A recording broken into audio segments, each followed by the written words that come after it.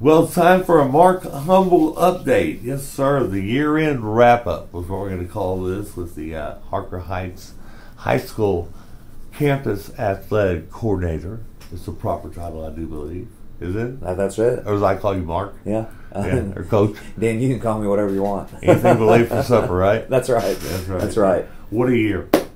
What a year you had out here. I tell you what, not just football, not just baseball. Yeah. Not just basketball. Yeah. But a lot of sports. Yeah.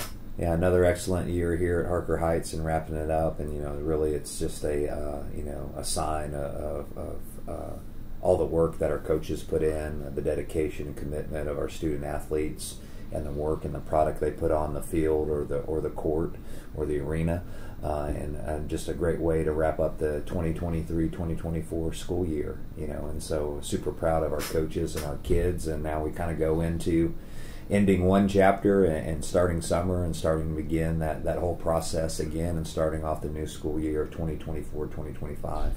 We'll talk about spring training kind of first here, Okay. and then we'll get into the rest of the programs for the year. But how do you think spring ball went? I came out here once or twice, and y'all looked really good. Yeah. The discipline that I saw out there, moving from station to station, just the intensity level out there was just phenomenal. Yeah. Well, really proud of our kids. That process started all the way, in late December, and then, really amps up in January. And so that process of our strength and conditioning program leading up to the spring ball, our kids were prepared, the bigger, stronger, and faster. So getting into the spring aspect of it, I'm super proud of our kids, their development, not only, strength-wise and physical-wise, but skill-wise. We're improved in all positions.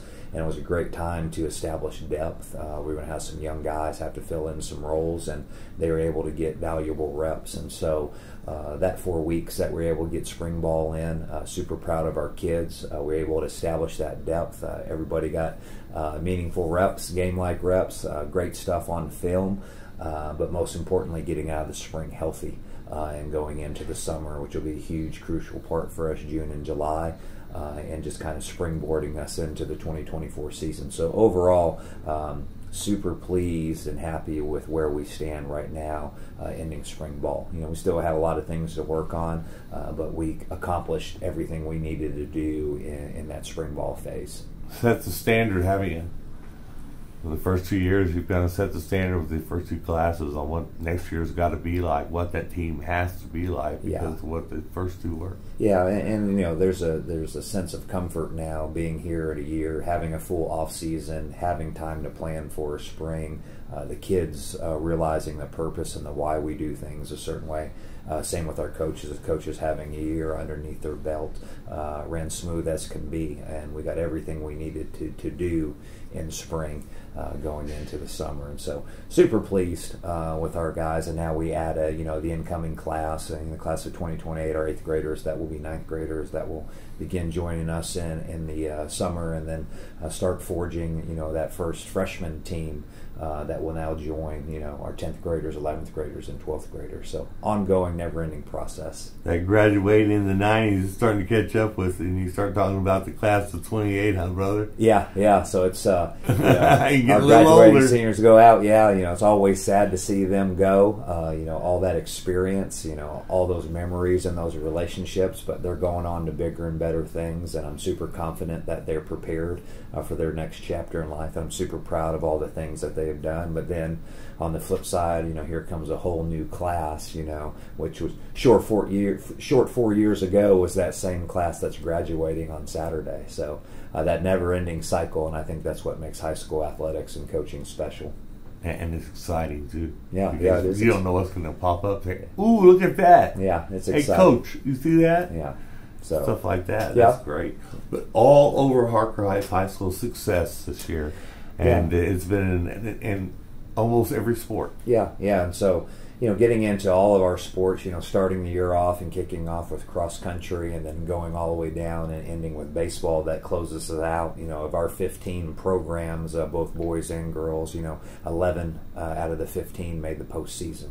And so in a tough district and the biggest classification in Texas, and one of the hardest districts in my opinion, We play great competition. 11 teams that qualify for postseason's awesome. We had 3 district champions, in a tough district. We had 1 first place finish. Wrestling doesn't do it by district, but our girls were first place, and so really 4 district champions. Out of all our sports, we had over 132 first team all district earners, of all sports. Track, we had 30 area qualifiers. Both boys and girls qualified for regionals in a tough region, one of the fastest regions in the nation. Yeah. We had 7 boys and 7 girls compete there. Then, back on the wrestling, Coach Menendez has done a great job with our wrestling program. Specifically, our girls this year finished 7th in the state. We had 10 boys and girls state qualifiers, and then 2 state medalists there. And so overall, from start to finish, you start the year with cross country and football and volleyball in the fall, and then you wind all the way down with basketball into softball and baseball.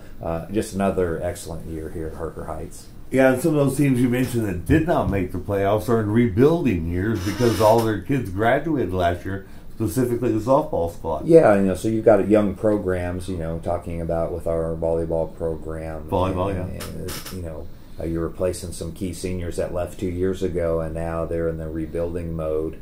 And just, a couple things here and there that keep you out of the playoffs in volleyball and boys soccer and girls soccer, where now those kids will now be experienced, juniors and seniors, and those close games now turn into wins that propel you into the playoffs. And so those programs are much on the rise also. A lot of people think that, well, during the summer they just let the football kids come up there and work out and they do all their stuff.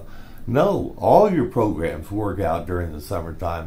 This place is open to the kids when they want to come and do their workouts and make themselves better. Yeah, and it's a never-ending process, and so our coaches have done a great job, Dan, of stressing the importance of our summer program, not just about football. That's the misconception. It's just football. Yeah. It's all our sports here at high school, and our middle schoolers are incoming 7th graders and 8th graders, and so there is no substitute for strength and speed.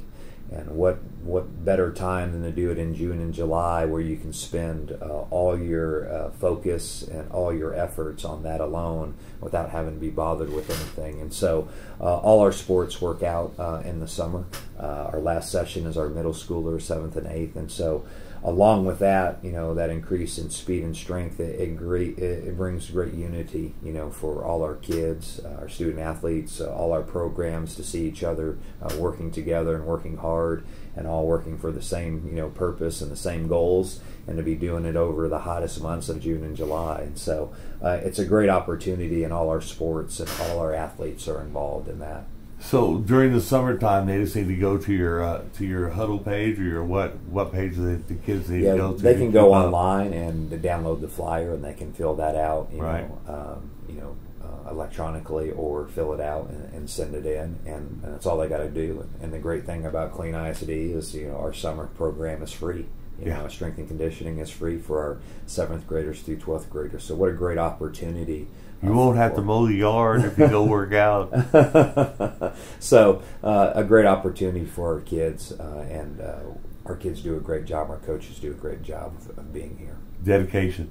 It takes From the a lot bottom to be to the top. great. It takes a lot to be great, and our kids realize that, and our coaches realize that, and so it's just kind of the tradition and the standard that's established here. Yeah, and there's a man that wears a foam cowboy hat that lives up in the building up on the hill there. Yeah. That man is unbelievable. Yeah.